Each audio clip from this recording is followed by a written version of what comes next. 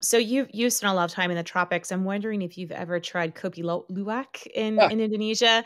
I traveled to Sumatra, I don't know, many years ago, and I had a chance to taste this. And for the listeners who aren't familiar with Kopi Luwak, maybe can you explain oh, how it's produced?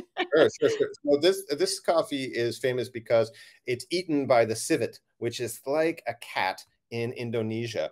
And so afterwards, after it's passed through its digestion, they collect those beans and make that into a very high priced coffee. That what the argument being that as it passes through the digestive tract of the animal, it gets fermented and it becomes even more rich. There's also another one called black ivory coffee, which Hmm. is the same principle but fed to elephants.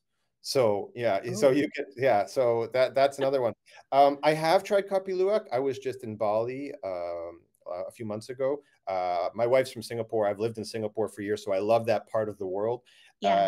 And yeah, the Kopi Luwak is it's very delicious. It's rich. I mean, I wouldn't be able to like pull it out of a blind taste test of different types of coffee, but it's I have tried it.